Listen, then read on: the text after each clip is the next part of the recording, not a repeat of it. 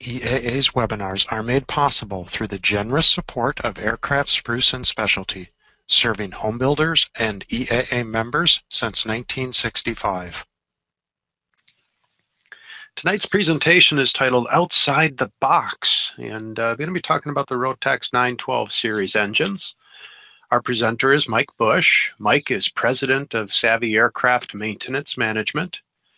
He's an author for numerous aviation publications, and he holds a certified flight instructor certificate, A&P mechanic certificate, also holds the inspection authorization designation.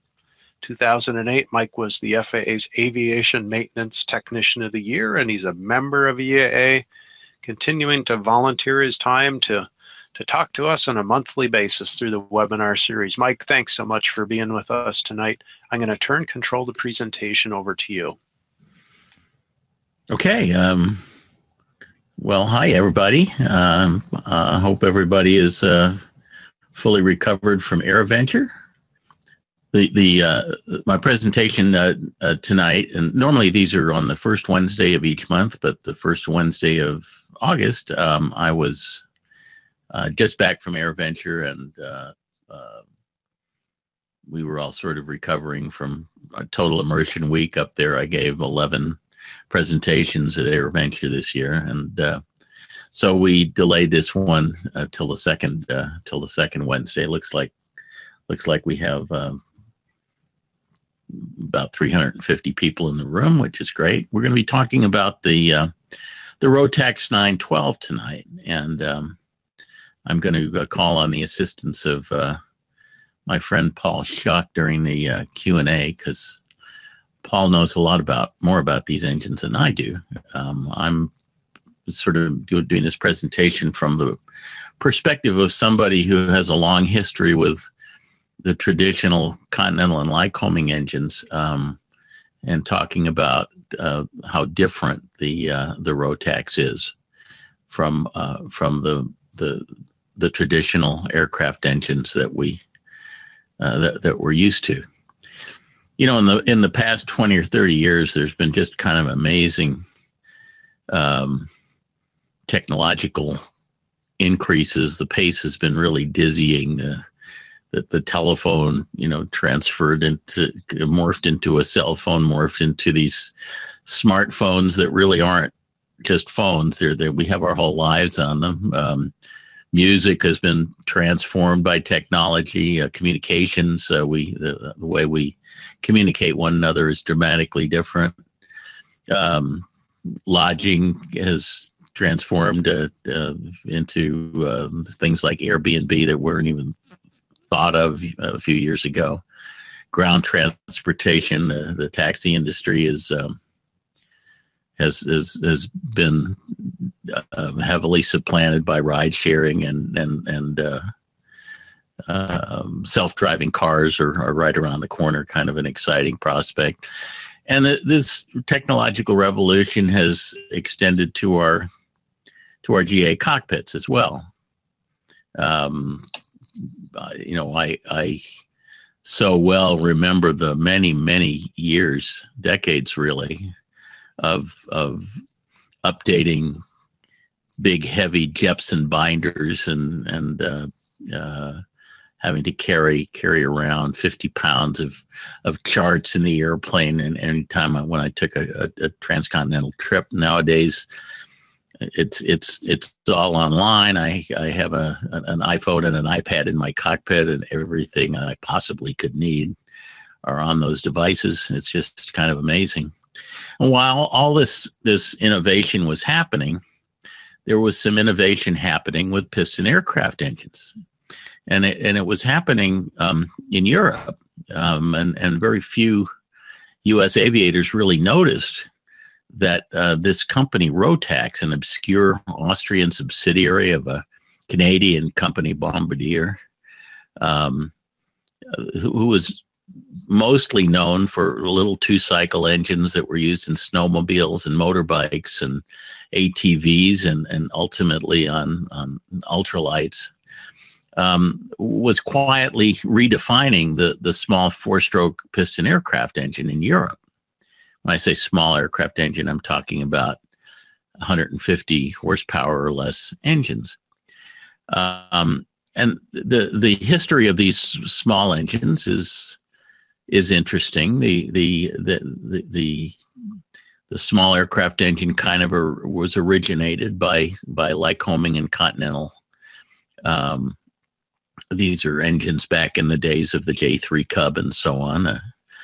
The Lycoming 0145 was, I think, a 65 horsepower engine. It eventually became a 75 horsepower engine. The Continental A40 was a 40 horsepower engine that became a 65 horsepower engine. These engines powered the kind of the ragwing airplanes of the day, and they morphed into the small engines that those companies are selling today, namely the Continental 0200D, which is kind of a lightweight version of the traditional Continental 0200 that powered the Cessna 150 and so on, and the Lycoming 0235. Both of these engines are rated at 100 horsepower.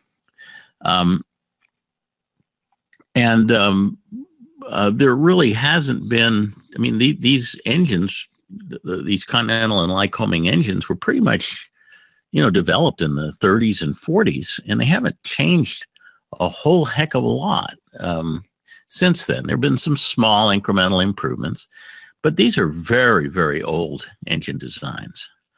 And, the Rotax 912 is the first major production engine in this class that's come along in a long time. And it's striking how different it is in design from the Lycomings and Continentals. Lycomings and Continentals are very, very similar in their design. And I often say a Lycoming is a Continental upside down or vice versa, because the Lycomings have their cams up at the top of the crankcase and Continentals have them at the bottom. But other than that, the engines use strikingly similar technology. And the Rotax is just a very different engine. But most people in the U.S. didn't really notice what was going on with Rotax until 2004, when the FAA approved the LSA rule. And all of a sudden, these sexy factory-built SLSAs started showing up in the U.S., and nearly all of them, more than 80% of them, were powered by this engine, this same engine, the Rotax 912. And I know when this first started happening, I, as somebody who had grown up in the Lycoming and Continental world, kind of said, well, who are these guys? Rotax? Aren't those guys that make the little two-stroke engines on ultralights that sound like what you get when you cross a mosquito with a chainsaw? But now, 13 years later, the LSA rule has been in effect now for 13 years. It went into effect in 2004. Everybody's heard of Rotax, and yet the nature of this engine and how different it is from the Lycomings and Continentals that many of us have grown up with is not fully appreciated. So I wanted to talk a little bit about this engine, especially from the perspective of how it is different than Lycomings and Continentals. Some of the innovative approaches that Rotax took that makes this engine have a lot of advantages, really, over Continentals and Rotaxes. I wrote an article about this in AOPA Pilot, and I said, I wish these guys made a 300 horsepower engine, because I'd put one of these things in my Cessna 310 in a minute if they were available. They don't. They have focused on the low end side of the scale, but the innovations in this engine are really quite striking and quite attractive. So let's talk a little bit about the history of how this engine came to be, and then we'll talk a little bit about how the engine differs from the Lycomings and Continentals that are dominant in the world of certificated aircraft. The first 912, and again, Rotax entered aviation in the two-stroke world of engines that were really adapted from their, motorcycle and ATV two-stroke engines, and they were used heavily in ultralights and so on. But the first 912, which is a four-stroke engine, was introduced in 1989. It wasn't certified at that time. It was an 80 horsepower engine. It had a very short TBO compared to the TBOs that we were used to in the certificated world. It had a 600-hour TBO, and it was largely sold in Europe for use on large ultralights and motor gliders. In 1994, Rotax finally got the 912 certified.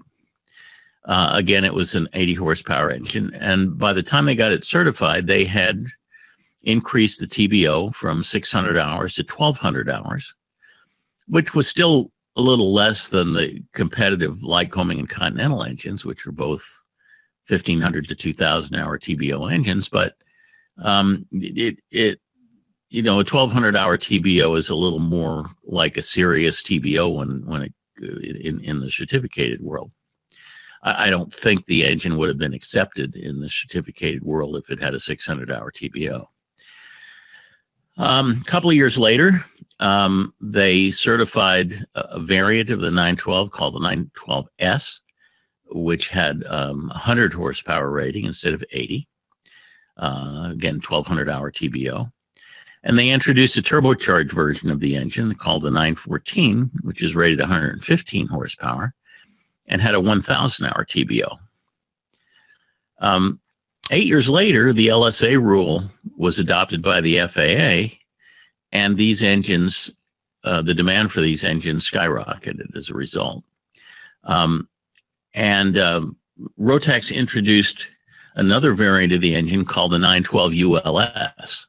The 912 ULS was indistinguishable in every regard from the 912S. It was exactly the same engine. It's exactly the same parts.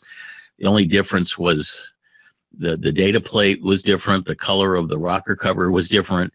And the main thing is it came with a different packet of paperwork, because instead of paperwork saying that it was a certified engine, it came with paperwork that said it complied with a consensus standard that governs SLSAs. But it was the same engine as 912S. It just had a different set of paperwork with it, different data plate, and actually a different price. They sold the 912 ULS for quite a bit less than the 912S.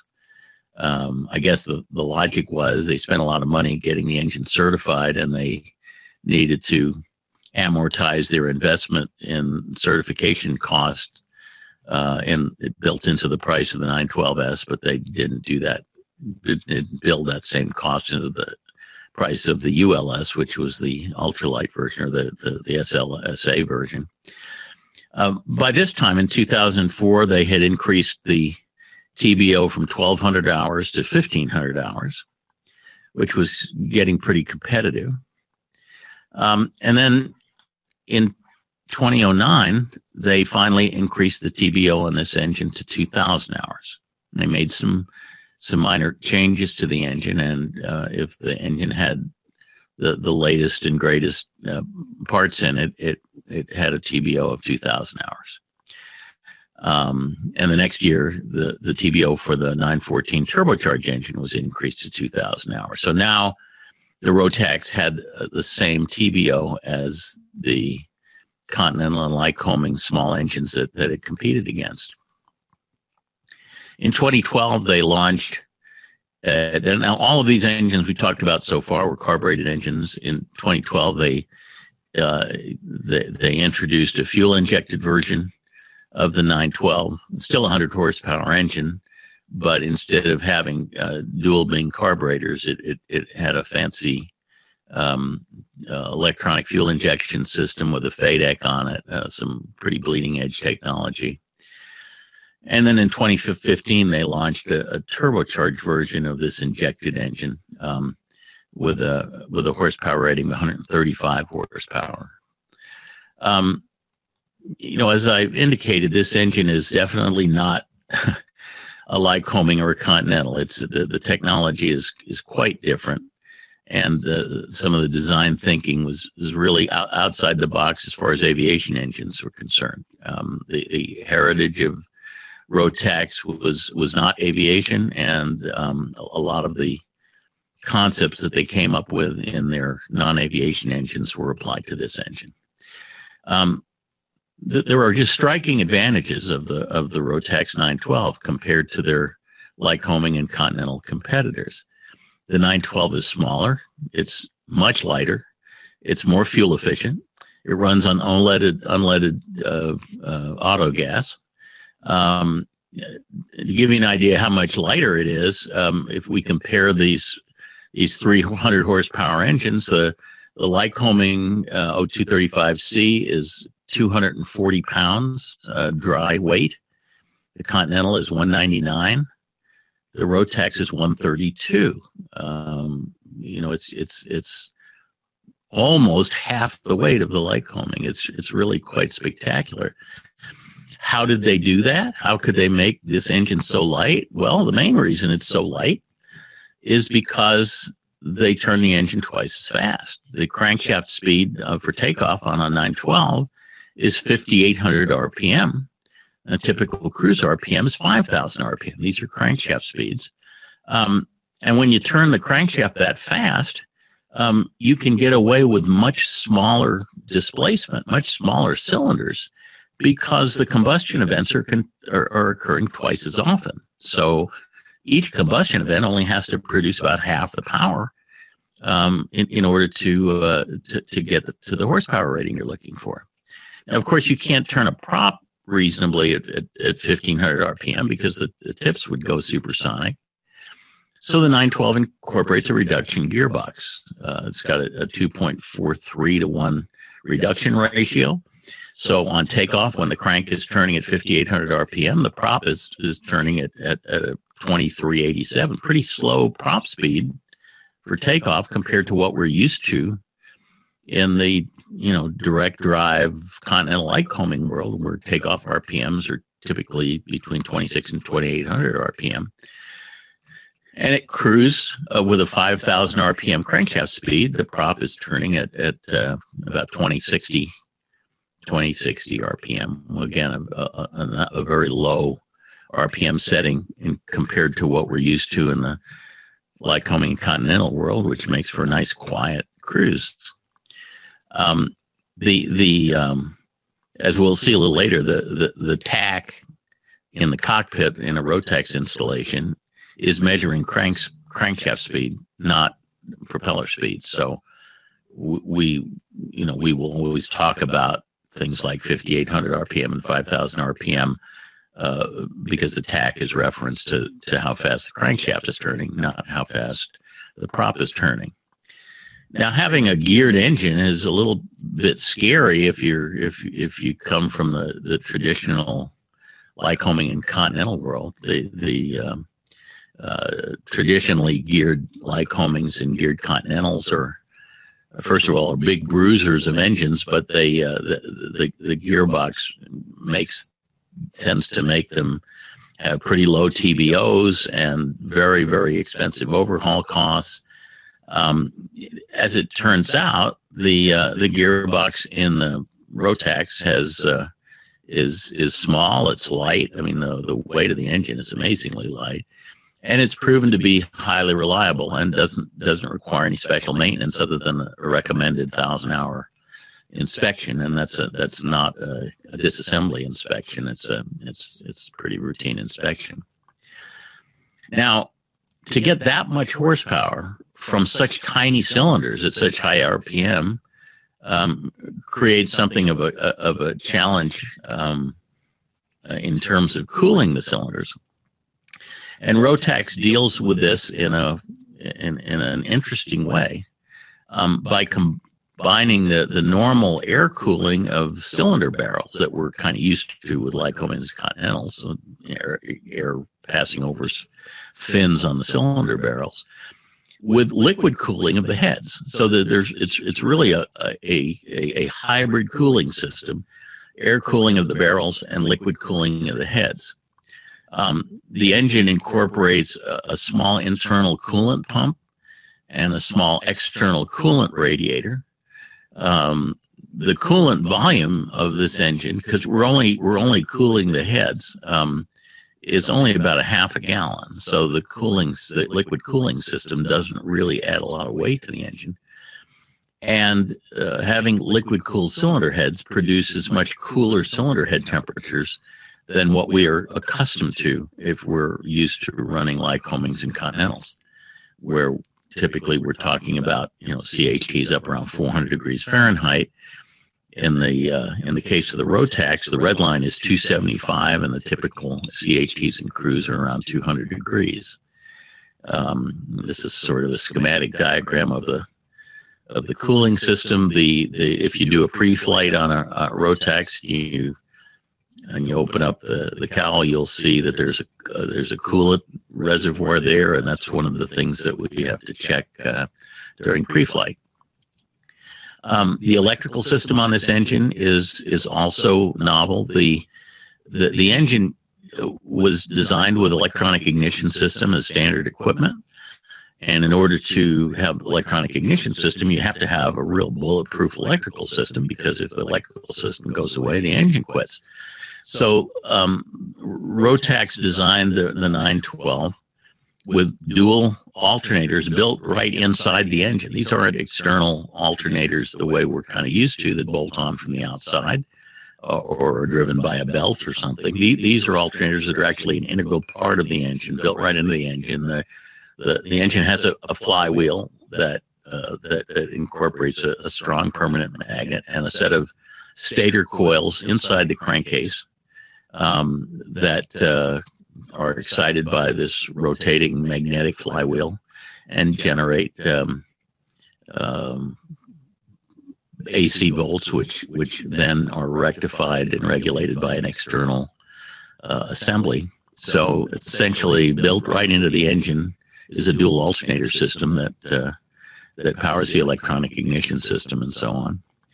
Also, the AC that comes from the alternators that also drives the tachometer mounted on the panel, which is why it displays crankshaft speed, not propeller speed. The lubrication system of this engine is in some ways similar to the Lycoming or to the Continental 0200, which is a dry sump system, as opposed to the Lycoming engines and the bigger Lycoming Continentals we're used to that are a wet sump system with an oil pan at the bottom of the engine. In the case of the Rotax, the oil is kept in a tank that's remotely located from the engine, and it's called a dry sump system.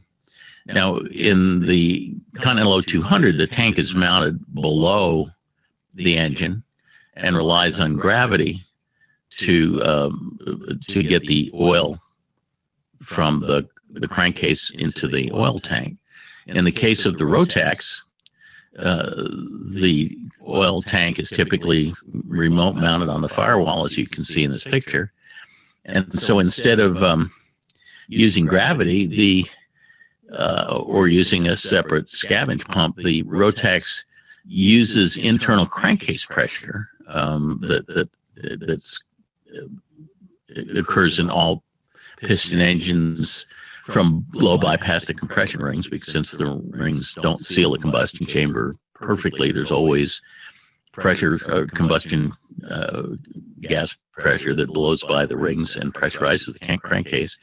In Continental and Lycoming engine, pressurized oil in the crankcase tends to throw oil mist out the breather, and that's a big part of the oil consumption of those engines and the oil in the belly syndrome that we're kind of used to. In the case of the Rotax, they actually take advantage of this crankcase pressure to force the oil from the bottom of the crankcase into the remote mounted oil tank. One peculiar aspect of the Rotax engine, since they use this interesting blow-by propelled oil recovery system, if you will, is that during pre-flight, when you check the dipstick in the oil tank to check the oil level, you have to make sure that all of the oil that's in the bottom of the crankcase gets transferred into the tank in order to get an accurate reading. And that's done by a procedure called burping the engine, where you turn the prop over by hand, creating crankcase pressure as you're doing that. And once you start hearing gurgling in the oil tank, you know that all the oil has been transferred to the tank, and now you're just transferring air. And at this point, you can take a dipstick reading and get an accurate reading.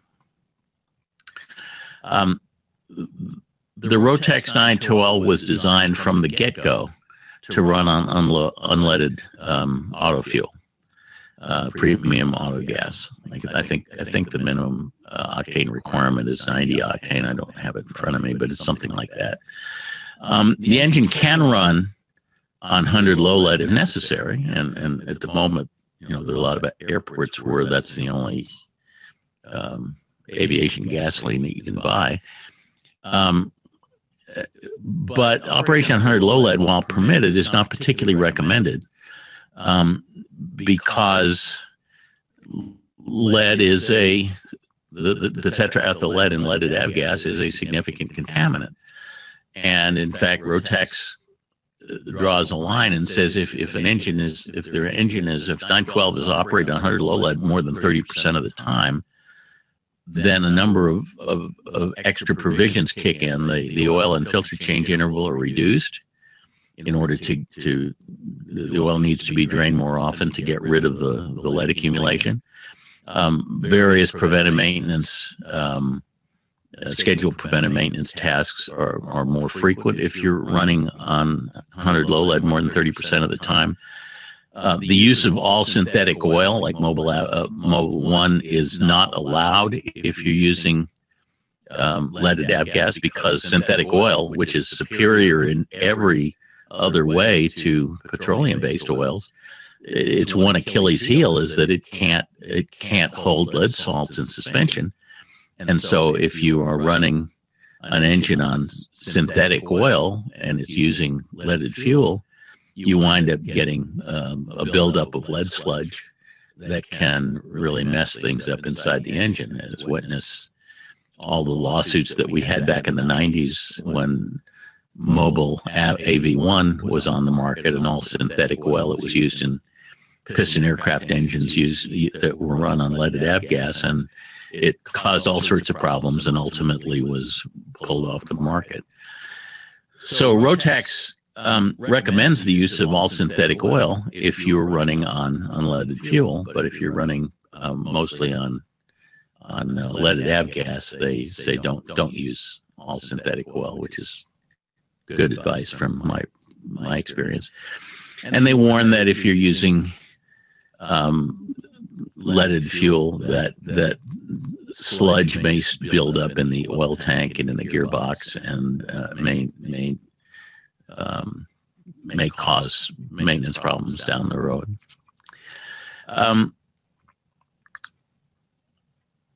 So that's sort of some of the highlights of the things that make this engine different.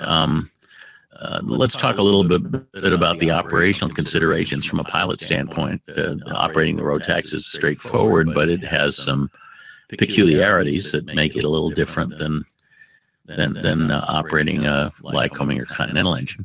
We already mentioned that one of them, which is that during pre-flight, you need to burp the engine by rotating the prop until you start to hear gurgling in the oil tank before you check the dipstick. Otherwise, the reading on the dipstick may be low or lower than it should be. You need to check the coolant level during pre-flight. Of course, we don't have to do that on Continentals and Lycoming because there isn't any coolant. The main coolant tank should be full. There should be some coolant in the overflow tank, and we always want to check the engine for coolant leaks during the pre-flight visual inspection, just as we check all engines for fuel and oil leaks. The starting procedure on the Rotax is a little bit different. carbureted 912s, prior to the IS versions, have a choke but not a primer. In Lycoming Continental world, we're used to having a primer but not a choke. So that's one difference. Also, the 912s have no mixture control. Leaning is automatic. The carbureted versions, the carburetor includes automatic leaning provisions, and in the injected versions, there's complex software that automatically leans the engine. So we don't have a mixture control in any of the 912 family. The normal cold starting procedure in this engine, again, is a little bit different than what we're used to in Lycomings and Continentals. You'd start out with the throttle retarded to idle, activate the choke, turn on the electric fuel pump, and then crank the engine. There's a 10-second maximum limitation. If it doesn't start within 10 seconds, which it normally does, then you're supposed to rest the starter for a little while and then attempt to crank it again. Once the engine starts, we retard the choke slowly and simultaneously advance the throttle. Once things are running smoothly, we maintain an idle speed of 2,000 RPM crankshaft speed, which is, I don't know, but 800 and something propeller RPM. Warm up the engine for a minute or two, and then advance the throttle to 2,500 RPM for taxi. We want the oil temperature to rise to 120 degrees Fahrenheit or 50 centigrade before taxiing. When we get to the run-up area, we run up the engine at 4,000 RPM. Again, that's crankshaft speed. So that's a little less than 2,000 RPM propeller speed. And the mag check drop is a maximum of 300 RPM. Seems high, but again, we're measuring crankshaft RPM, not propeller RPM. And the maximum differential between the left and right ignition systems. I say mag check, but it's not really mag. It's an electronic system. The maximum difference between the two systems is 120 RPM. And then after run-up, we retard the throttle back to 2,000 RPM idle. At takeoff, the RPM red line is 5,800 RPM. The engine is rated to run at 5,800 RPM for maximum 5 minutes, and then 5,500 RPM continuous after that. Normal cruise is around 5,000 RPM, plus or minus 100. And we don't have to worry about leaning because mixture control is automatic. There are a bunch of temperature benchmarks that we have to observe. Normal CHTs are 175 to 195 Fahrenheit or 80 to 90 Celsius. Very, very cool compared to what we're used to with Lycomings and Continentals because the cylinder heads are liquid cooled. And the maximum CHT is 275 degrees Fahrenheit or 135 Celsius. If the maximum CHT is exceeded and conventional coolant is used, which is a water-type coolant, we get concerned about the coolant starting to boil, which would be a bad situation. So that CHT is red line's pretty important, but you normally don't get there. There is Rotax also allows for the use of waterless coolant, which has a much higher boiling point. It doesn't have as good transfer characteristics, so it doesn't cool as well, but the boiling point is very, very high. Oil temperature normally runs right around 200 degrees plus or minus Fahrenheit, which is pretty much what we're used to in Lycomings and Continentals. And standard oil pressure is about 60 psi, or if in aircraft where metric instrumentation is installed, it's 4 bar. After landing, And I gave the metric measurements and Celsius measurements because a lot of these aircraft, the Rotax aircraft, are manufactured in Europe and come with instruments that are calibrated in Celsius and in metric. After landing, it's good form to allow the engine to cool down at idle RPM for a little bit before we shut it down. Because as soon as we shut down the engine, the coolant circulation stops. So in the same way that we traditionally are used to doing a bit of a cool down for turbocharged engines, the Rotax also, it's a good idea to let the engine run at idle for a little bit before you're shutting it down in order to keep the coolant circulating and allow the cylinder head temperatures to come down. And we shut down the engine with the ignition switch because there is no mixture control. So that's something that's a little different from what we're used to in Continental Lycoming engines, where we shut it off by pulling the mixture at idle cutoff. We can't do that in a Rotax, so we shut off the engine using the ignition switch. When I was at Sebring, I guess it was 2 years ago, I had a conversation about these engines with Phil Lockwood of Lockwood Aviation in Sebring, who is the preeminent provider of parts and the biggest Rotax overhaul shop in the country, and a company that does the lion's share of maintenance training for maintenance technicians on the Rotax engines. So he's basically considered to be the Rotax guru. And I was talking to him about the whole issue of TBOs on these engines and what they did to the engine to bring the TBO up to 2,000 hours and so on.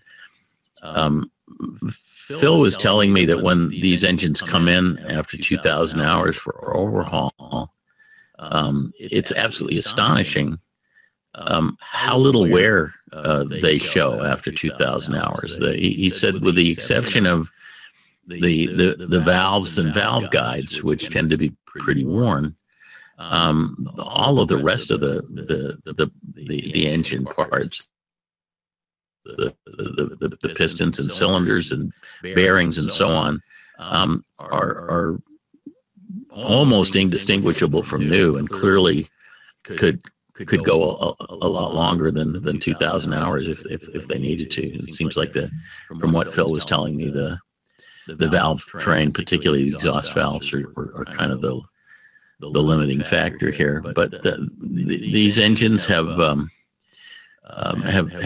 had incremental improvements over the years since they were introduced in 1989, and have proven to be very, very reliable, low maintenance power plants. And there's an awful lot to like about these engines. As I said, I would love to see Rotax build bigger engines that could go into larger aircraft like the one I fly. But at the moment, they're focused on these under 150 horsepower engines. But these are really quite interesting engines. So that's about all I have as far as prepared material. And Tim, is Paul available to help me out on Q&A? I am right here, Mike. It's really nice to see you. And excellent. Happy Okay. to help.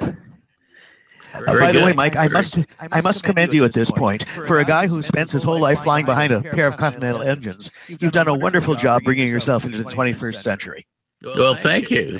I try to be a 21st century guy in a 19th century world, but... All right, gentlemen, we've got a lot of questions that have come in, so let's jump right into them here. First one from William.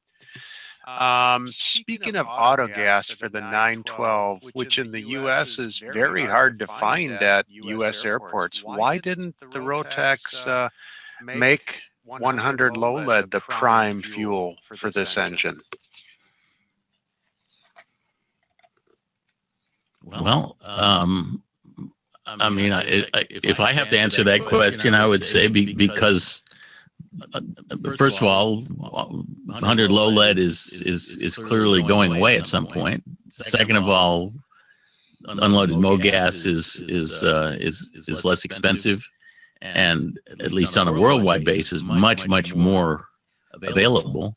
And third of all, lead is horrible stuff. If you can design an engine that doesn't require leaded fuel, that's a tremendous advantage. To a large extent, it's the lead in 100 low lead that causes us to have to change oil and filters as often as we do. That creates buildup, on exhaust valves and piston crowns, and generates lead sludge in nasty places in our engines. It's lead is not nice stuff, and to me, the fact that these engines will run right out of the box on unleaded fuel and really prefer to run on unleaded fuel is a big advantage. We do have a very transient problem with the fact that MoGas is not widely available at a lot of airports. But again, I think the Rotax was developed more for the future than it was for the past, and it's probably time for the airports to catch up with the technology. Mike, may I chime in here? Absolutely. Paul here. My perspective on this is very simple. Yes, lead is terrible stuff, but all of the problems with lead can be mitigated through some slight additional maintenance procedures. Now, if I could have been using unleaded 91 octane auto fuel for these last 7 years of my flight school, I would have been doing so because it's obviously a better fuel in many respects. The problem is, in my state, our legislature, in its infinite wisdom, has mandated that no auto fuel can be sold in my state that does not contain ethanol. Now, ethanol is a solvent. It likes to dissolve things like airframe parts and engine parts and fuel system parts and filters and O-rings and hoses. As bad as lead can be for engines, alcohol in your engine is terrible, and alcohol in your airframe may be prohibited depending upon the construction of your airframe. So for me, it was a very simple trade-off. Is there a maximum ethanol percentage that Rotax allows? Yes, Rotax will allow 10% ethanol. Even at 10%, my airframe does not allow any ethanol, and that's true of many airframes, especially those with wet wings. When your wing is the skins of the metal wing, when your fuel tank is the skins of the metal wing, and the edges of those metal sections are held together with a solvent, with an epoxy adhesive, and ethanol melts that epoxy adhesive, what you have is weeping wings, and I only like that if I'm de-icing. So some of us have no choice but to use 100 low lead if we can't get ethanol-free MoGas. From my perspective, I don't mind the extra maintenance tasks, and it's far better than dealing with the evils of ethanol. The ethanol mandate is a state mandate and not a federal one, I take it. Yes, it is. Our legislature has thrown a bone to the corn industry, I think. But that's my personal opinion, and I do not speak for the politics of my state. Yeah, okay. Question from Phil here. He's saying to burp the Rotax, we are told to rotate the propeller several times. With well over 50 years of Lycoming and Continental engine exposure, I was taught to be very careful when pulling the engine through by the propeller. Now we pull the Rotax through without being careful. What's up with that?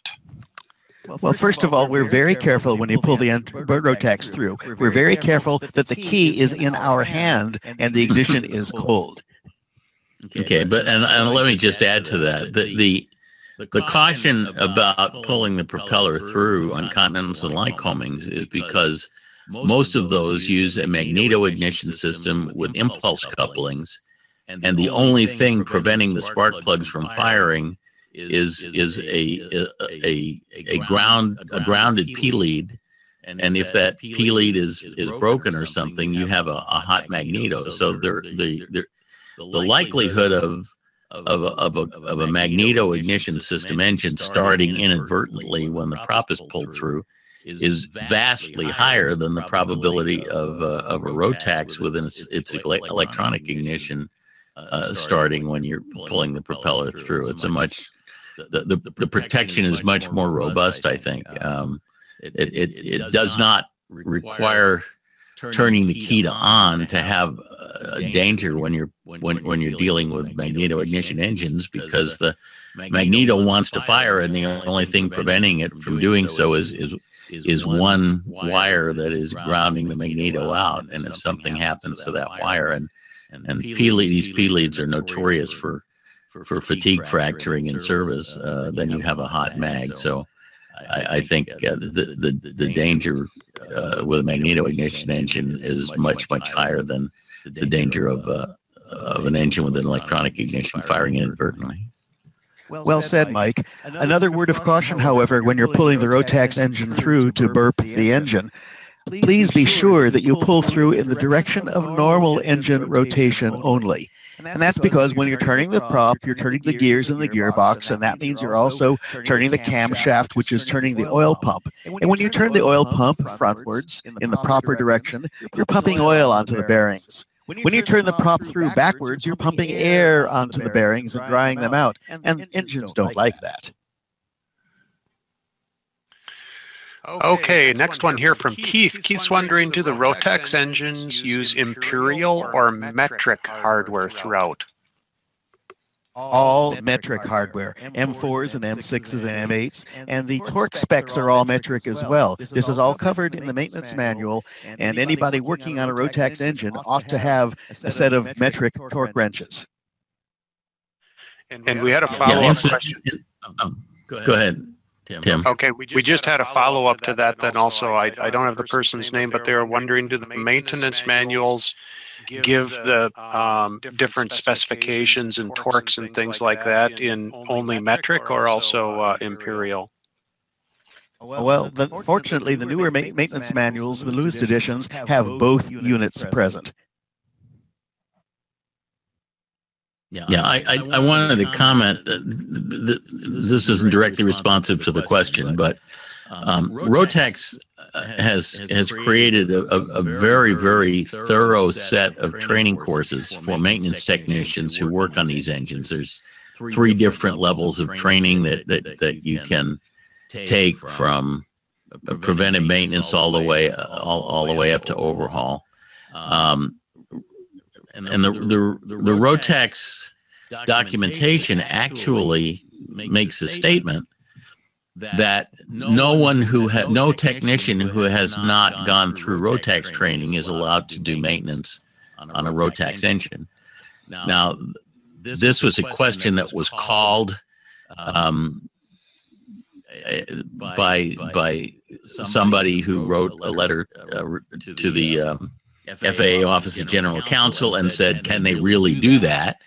And the FAA Office of General Counsel issued a letter of interpretation saying, no, they can't. They said that no manufacturer can create requirements for who is qualified to work on their products. Only the FAA can set those requirements. So, although the manuals say only somebody who's gone through Rotax school is allowed to work on a Rotax, in fact, the FAA has ruled that any A&P can work on a Rotax. That may or may not be a good thing, but I thought it was worth mentioning. Mike, I think that letter of interpretation was a great thing, because this means that any A&P is now legally authorized to screw up a Rotax engine as badly as he or she wishes, which, since I run a Rotax independent repair station at the heavy maintenance manual, this gives me lots of business, so I think that's a wonderful thing. I see. You were behind this, I see. You probably wrote that letter, right? You know what, guys? Well, I bet we have a lot of A&Ps listening tonight who are kind of getting themselves educated on 912, so this is a good thing, I think. Well, the ones who are here or are going to watch this webinar on instant replay are definitely the ones who are going to be qualified and competent with Rotax engines. With regard to those maintenance courses, though, Rotax offers 4 different maintenance course levels. I personally have taken 7 of them because I'm a slow learner. 7 of the 4? That is correct. Okay. I've retaken a few of them. Hey, Walt is wondering, can the Rotax 912, 914 engines utilize a constant speed prop, or is it only fixed pitch? They do have an adapter. They have an adapter that allows them to drive a constant speed prop. Unfortunately, the light sport rules in the United States say that you cannot use a constant speed prop on an LSA. But if you're flying an experimental amateur-built aircraft, then of course a lot of people are putting constant speed props on them. Okay, and Paul is wondering, is internal corrosion an issue as it is on Lycomings and Continentals that haven't been flown very often? Mike, you want to take that? You're big on borescopes. Well, I'm sure. I'm sure the internal corrosion is a problem, just as it is with Lycomings and Continentals,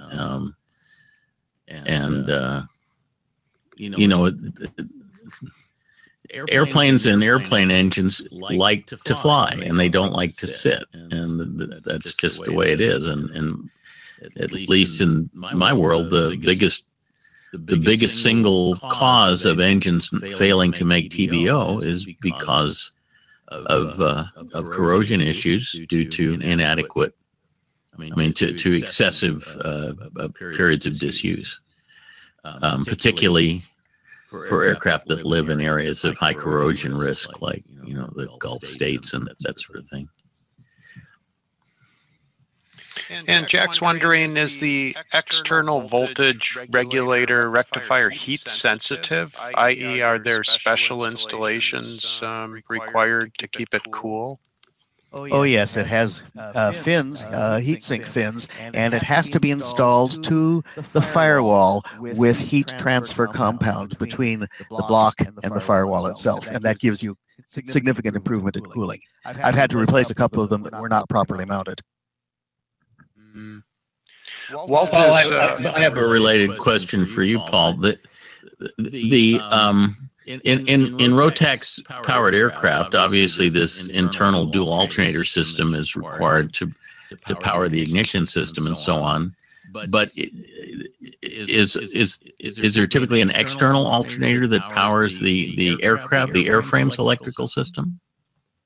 Mike, I'm glad you asked that because you mentioned the dual alternator system on the Rotax engine. Actually, it's a triple alternator system built into the flywheel. You have one pair of coils that drive ignition module A, a second pair of coils that drive ignition module B, and a third pair of coils that produce AC that goes to a separate regulator, a rectifier for the power bus of the aircraft. In addition, many aircraft do have an external auxiliary alternator as well. Both of the planes that I fly do. And the reason is very simple. The internal alternator system, the windings that actually drive the power bus, produce only 15 amps at 14 volts.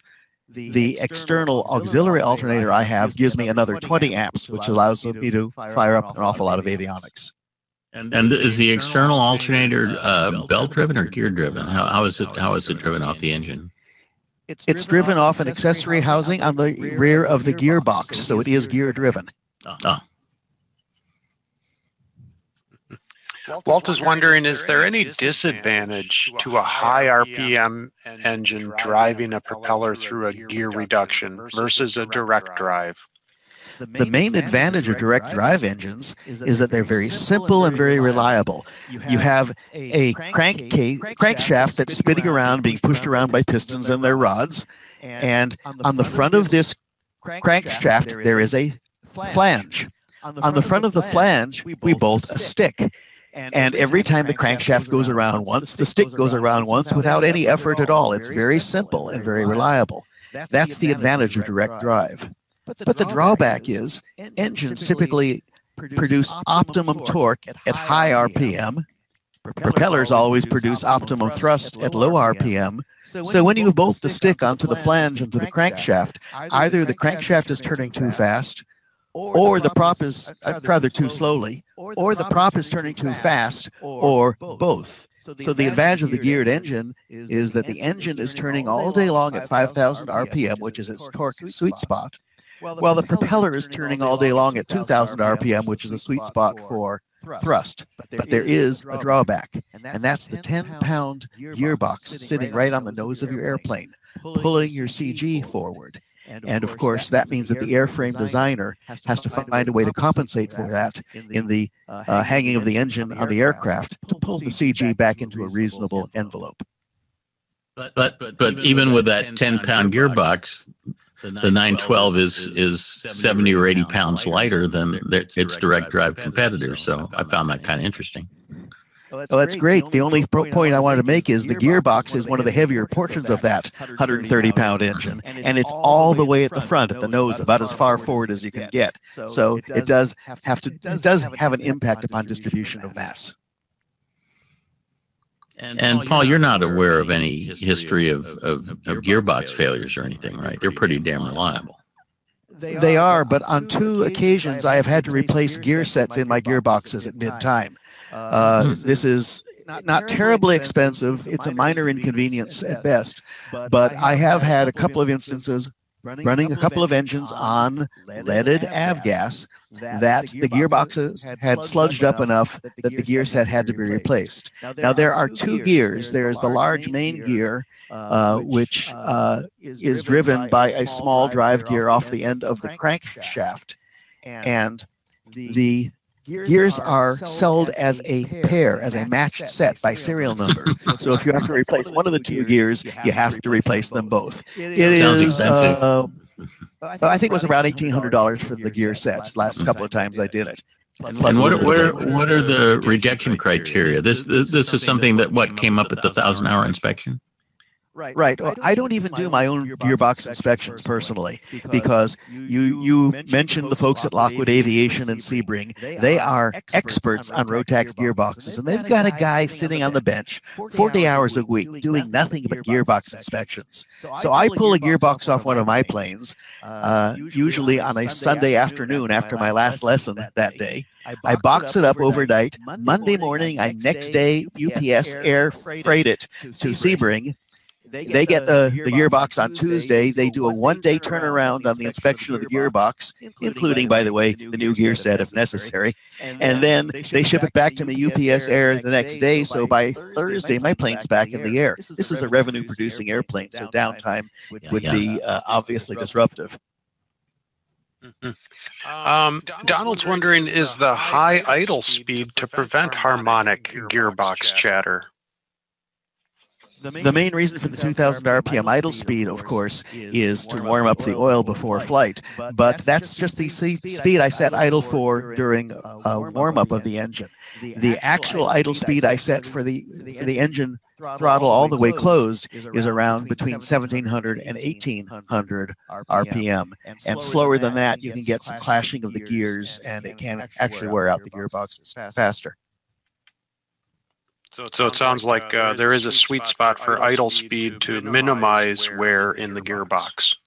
Absolutely, and that's between 1,700 and 1,800 crankshaft RPM. Ray's wondering, any thoughts on the use of lead scavenging additives like Decalon when 100 low lead is the only fuel option? It says Rotax is non-committal.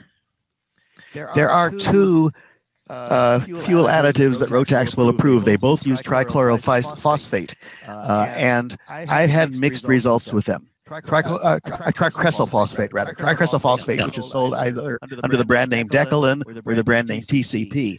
Either one of them will scavenge the lead and put it into suspension so that it gets blown out the exhaust pipe, and that's a good thing. And my experience is that it does reduce the oil residue left in the gearbox and also in the oil tank.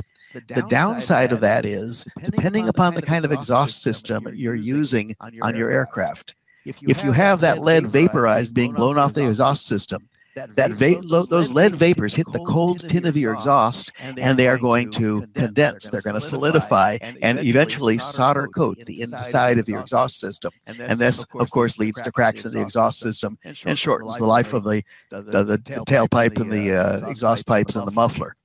So it's a trade-off between lead in the engine and buying a new exhaust system every so many years. Nicholas is wondering, what's your opinion on the numerous hoses and fittings required versus other engines? Are they a weak point?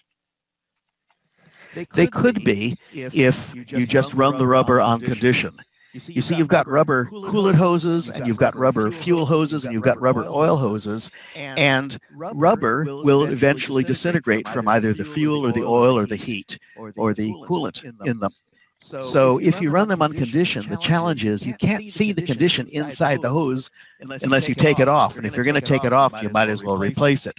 Rotax engineers figured out that these hoses should last about 10 years. So they have a mandatory replacement interval of all the rubber hoses once every 5 years as a precaution. If you comply with the Rotax mandated 5-year rubber replacement, I have never then seen a hose fail in flight.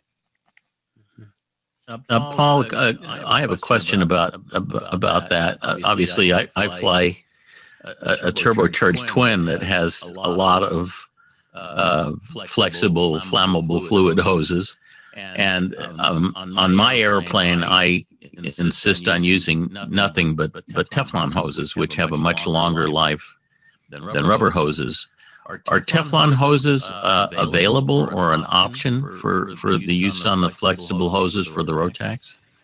Rotax has gone to Teflon hoses on their fuel hoses, on the injected engine, and some of the newer carbureted engines, and that is a good thing. They have not approved Teflon, however, for the coolant hoses or the oil hoses yet. Mm-hmm.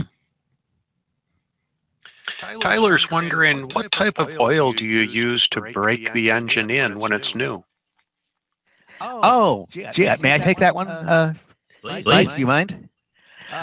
This is a pleasure for me to discuss. It may take a little while, and if we're time limited, let me direct you to a webinar I did a few years ago titled Care and Feeding of the Rotax 912. You can find it on ea.org/webinars. And in that webinar, I discussed the options for oils. I'll give you the short answer right now. Oil could be composed of one of three materials. It can be pure petroleum, like the ones that they discovered in Titusville, Pennsylvania, the first oil wells in this country. The company Pennzoil is noted for that discovery. You can use synthetic oils like Mobil 1 as long as you're not running leaded fuel, or you can use a blended fuel, a semi-synthetic that has some petroleum in it and some synthetic compounds. Any of the three are acceptable to Rotax, but they do specify that if you are running leaded fuel, you must not use the pure synthetic. So you can use semi-synthetic blended oil or pure petroleum. We operate an aircraft engine over a wide range of temperatures, so we need to have oil that is compatible with a wide operating temperature range, which means variable viscosity oil is mandated. Over the temperature ranges that I operate, because I operate in Pennsylvania where we're cold in the winter and hot in the summer, we operate a multi-grade oil which is 10W40. We also have to have an oil that does not have the normal anti-friction compounds that you find in Continental and Lycoming engines when they run Aeroshell or Phillips or some of the other aviation oils, because the anti-friction compound will cause an interesting problem in the gearbox. You see, the gearbox is lubricated by the same oil as the engine oil. And there is an overload clutch, a slipper clutch in the gearbox. And can you imagine what would happen to a clutch running in an oil bath that has anti-friction compounds in it? The clutch will start slipping. So you can't use your standard Aeroshell aviation oil or Phillips aviation oil in these engines. In addition, since we have a wet clutch in a gearbox lubricated by engine oil, we want to do something to protect the gears. Motorcycles have the same issue. Most motorcycle engines run a wet clutch in a gearbox lubricated by engine oil. So the companies that provide lubricants for motorcycles have come out with motorcycle oil compounds that have gear protective additives in addition to the proper viscosity range. And I did, for quite a while, run motorcycle oil in my engine, 10W40 Pennzoil with the gearbox additives, but without the anti-friction compounds that would mess up the clutch. Well, Pennzoil stopped making 10W40. They went instead to 20W50 because no motorcyclist in his right mind operates at sub-zero temperatures, and most motorcyclists operate a lot on hot days in the summer. Right around the same time that I could no longer get the right grade of Pennzoil, Rotax, in partnership with Shell Oil, came out with their own oil. It's called Aeroshell Sport Plus 4. It has the gearbox additives. It's a semi-synthetic blended oil. It is 10W40 in viscosity range. It's perfect for this engine. It's a little more expensive, but I figure oil is cheap compared to engines.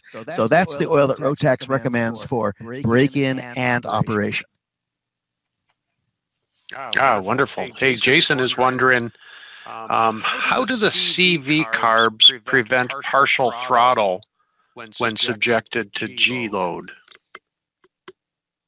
Well, the carburetors actually have a return spring, a very strong spring on the throttle linkage built into the carburetor. These are being 64 carburetors straight off a BMW motorcycle. They had a lot of history with them before they started putting them on aircraft engines. Chris is wondering, she says, student pilot with 2 questions. What would be the replacement cost for swapping this out in a Cessna 150? Question. Also, how do you handle the low availability of MoGas at airports? The first one is I don't believe that there's an STC to put a Rotax in a Cessna 150, so I don't think that's an option since it's a certificated airplane. This is correct. To my knowledge, there's no way you're going to put this engine into a certificated aircraft that was not designed originally for a Rotax engine. With regard to the second problem of MoGas on the airports, those who do insist on using MoGas basically cart it in. They just take 5-gallon cans in the back of their car and they drive them to the airport. Many of us, on the other hand, have opted to go with 100 low lead and simply double up on our oil changes and filter changes. Teresa is wondering, she says, I've been told to rev up the engine RPMs for a minute just before shutdown to prevent the spark plugs from fouling. This is opposite of your advice to cool the engine at idle prior to shutdown. Can you comment on this? Mike, you want to take that?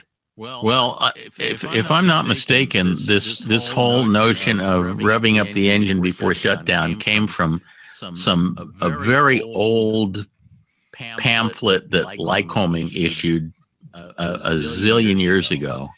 As far as I've been able to tell, there's absolutely no technical basis for it.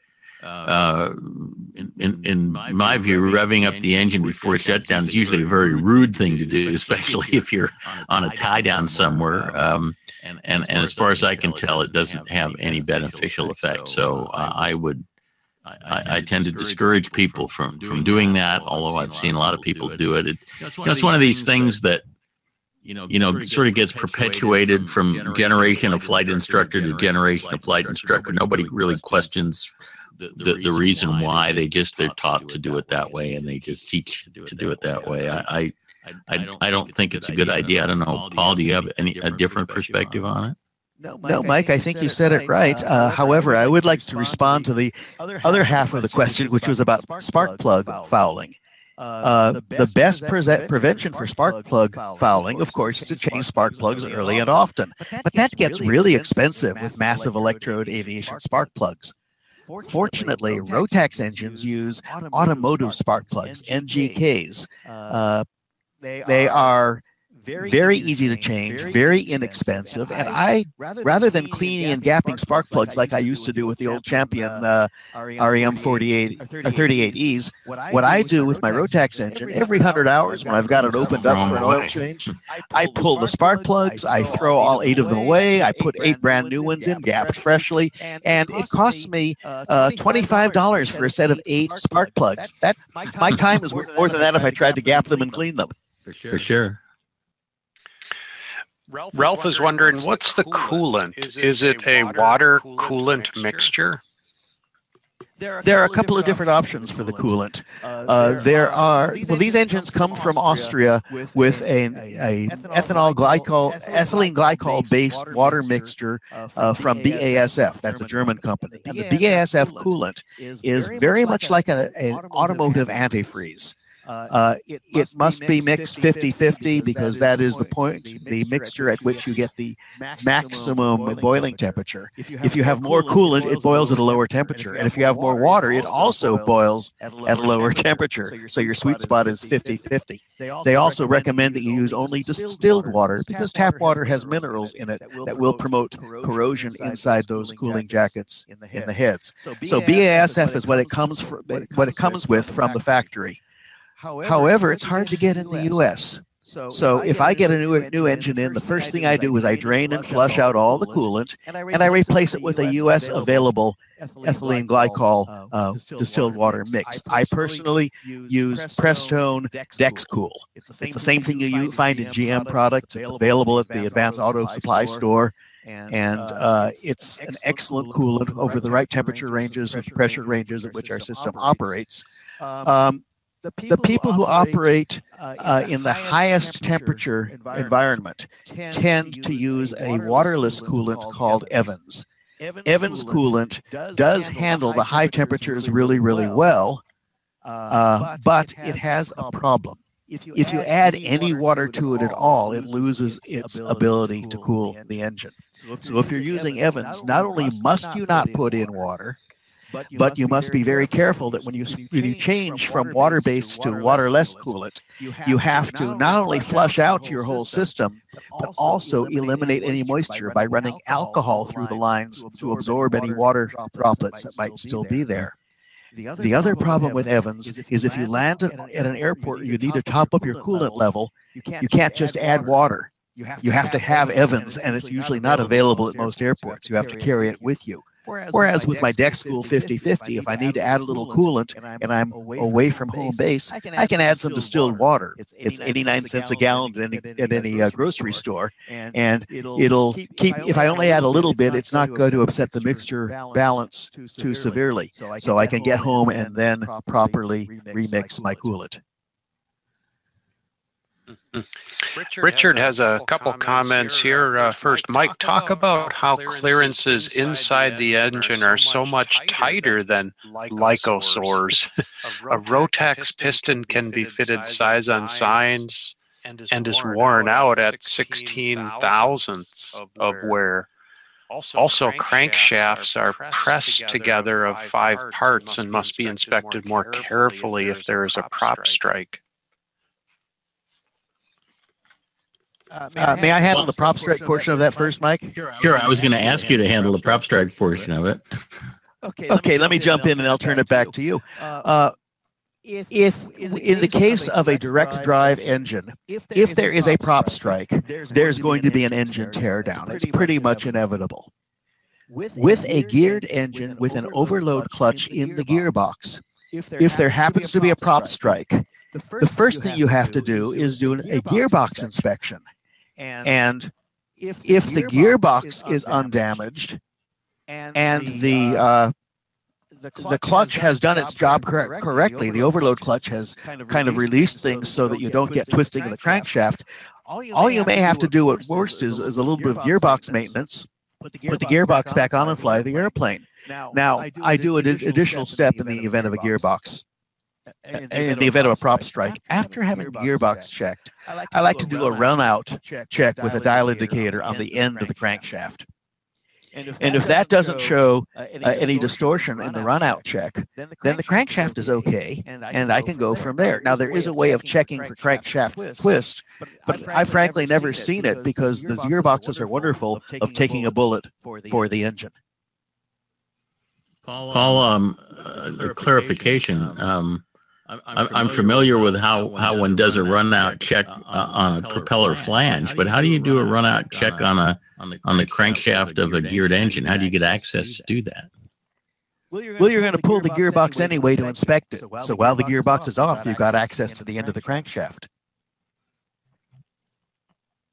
So that's where you take the measurement. Okay, that clarifies it. Thanks. The other question had to do with the fact that the piston to cylinder clearance in a Rotax is a lot tighter than it is in Lycocontosaurus's. There's really two issues there. First of all, the Rotax cylinders are much smaller, so everything scales down proportionately. But the other consideration is that in liquid-cooled engines, temperature control is held much tighter. The temperature range over which the components operate is a much narrower range. So we have far less change in clearances as the engine warms up and cools down than we would in a Continental Lycoming engine, which are purely air cooled, which have much higher operating temperatures in the cylinder components, and which have much larger bores. So I mean, all of those three considerations, I think, combine to allow an engine that much tighter in its clearances, much the way automotive engines are much tighter in clearances than Continentals and Lycomings are. What additional consideration might be that in the Rotax engine, the cylinder and the piston are made out of the same alloy, so we don't have differential expansion and contraction in them like we might have in a Continental or Lycoming. Good point. Paul is asking, what are the comparative prices for Rotax engines? Aren't they expensive? Last 912 ULS I had to price out came in at $19,000 new in the crate. But as I recall, Paul, the S engine is several $1,000s more expensive, even though it's virtually the same engine. That's right. If you're flying an aircraft that requires a certified engine, you're going to be spending more because someone has to pay for the liability and someone has to provide income for the legal professionals who will be engaged if there's an incident. Right. Ooh, a little sarcasm there. None at all. I don't have a price list for Lycoming and Continental in front of me, but I suspect that $20,000-ish price point is probably pretty similar to what Lycoming and Continental charge for their engines. I bet you're right on that. I bet a brand new engine in this class 100 horsepower is very similar in pricing. I know that I put aside $10 per flight hour toward the new engine because I do observe TBO being in commercial operation, even though it's perfectly legal to run an engine on condition. Eric's wondering, what is the cost of an overhaul? In my experience, it's not worth the small amount of savings. Might as well just buy yourself a brand new engine and a true zero-time engine. At least with the Rotax, that seems to be my experience. Mm-hmm. I wonder what they do with an old engine then that you trade in. What happens to that 2,000-hour engine if it doesn't pay to overhaul it? Well, you send it back to Rotax and you get a couple of $1,000 core exchange, and then they tear it down and reuse some of the parts. Richard is commenting here. He said, one drawback of the Rotax is that the prop will not windmill during an engine out. This is true. You're going to have more drag in your glide. So if you have a true engine failure in flight, you plan on not having the 10-to-1 lift-to-drag ratio you were expecting. It may be 8-to-1, and you have to just land a little closer. Now, you don't have to glide quite as far to the scene of the accident, however. Okay, I'm confused by this, Paul. You need to explain this one to me like I'm a 2-year-old. Because my understanding is that a windmilling prop is much more draggy than a stop prop. So what are we talking about here? I was expecting the other. If I'm mistaken, then please correct me. I know that we've done glide tests on single engine aircraft where the propeller was the engine was the aircraft was pulled up in order to actually stop the propeller, and we measured glide ratios, and I'm sure that a stationary propeller is less draggy than a windmilling prop. A windmilling prop has effectively the the drag of the disc equivalent of that prop.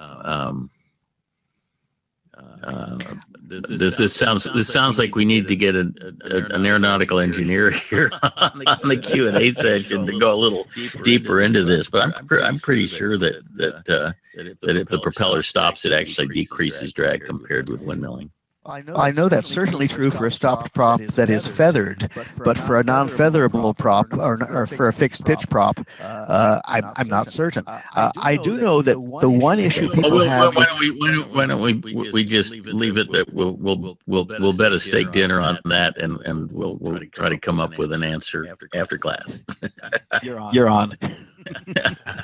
Jason's wondering, any thoughts on using iridium automotive spark plugs?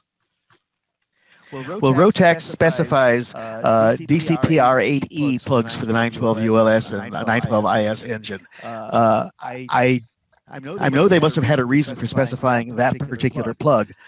Since I'm changing them at 100 hours anyway because I'm running leaded fuel and I don't want to have issues with lead fouling, I'd rather use the $2.50 plug than the $5 plug if I can. Yeah. Chris is asking, how do you find a good, competent Rotax mechanic when something goes wrong? Rotax-owner.com is one place to find a list of all the mechanics who have taken and are current in their Rotax factory training. There are Rotax authorized independent repair centers scattered around the country, and I would start by looking online and finding somebody who is certified by the factory. Now, that said, fair disclaimer here, I am a Rotax authorized mechanic, so of course I have some self-interest in saying that. Yeah. Hey, we're reaching about the end here, guys. What about this Rotax training now? Is that you mentioned that you go back to Rotax training? Is that a recurring type training that the technicians get for Rotax? Well, at my level, it is. For the individual owner who just wants to take the Rotax service level course, it's a weekend course. Anyone can take that. If you own a Rotax plane, I highly recommend it. And you're not looking for certification. You're just looking for taking care of your own aircraft, so you don't have to worry about renewals. For anybody who goes to the maintenance level training or the heavy maintenance level training that I take, renewals are required. There is a renewal course offered every 2 years for my service level and maintenance level ratings. The heavy maintenance course, they do not have a renewal course. Rather, they require every 2 years that their authorized heavy maintenance personnel retake the heavy maintenance course every couple of years. And the reason is things are changing so much, you have to keep up with the latest and greatest. And it's a 3-day course. Cool. Well, this has been a wonderful... And again, when Paul says required, that's not required by regulations, but it's presumably required by Rotax if you want to be an approved service center. That's correct. Great information. Hey, this has been a really interesting Q&A session between the two of you, Paul and Mike. And Paul, Shuck, thank you so much for joining in tonight during this Q&A session, bringing your experience operating this 912 engine to the Q&A session. Mike, please take a moment and share your closing comments. Well, my thanks to Paul, too.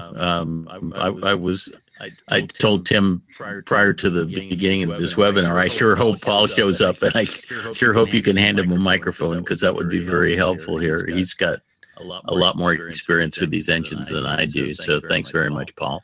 As usual, I'd like to encourage everybody, if you haven't already done so, to sign up for my free monthly newsletter. You can either do it by going to the SavvyAviation.com website, and there's a sign up for the newsletter thing up at the top of the screen, or during the post-webinar survey that Tim's going to put up right after we get done here tonight. There's a checkbox that you can check, and if you do so, we'll add you to the mailing list.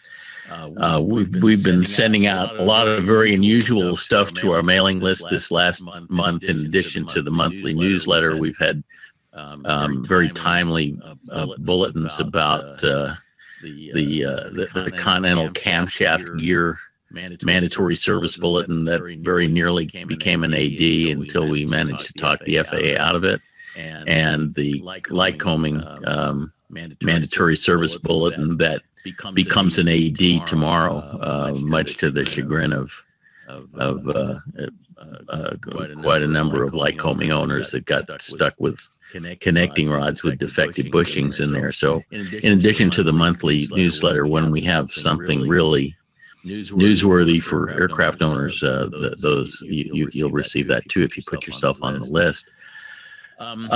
My book Manifesto has been available on Amazon since it was published in 2014, and I would, if you're interested in learning more about my overall maintenance philosophy, that's a good place to start. I'm working on my second book on piston aircraft engines as we speak, targeting publication in the spring, certainly before AirVenture 2018.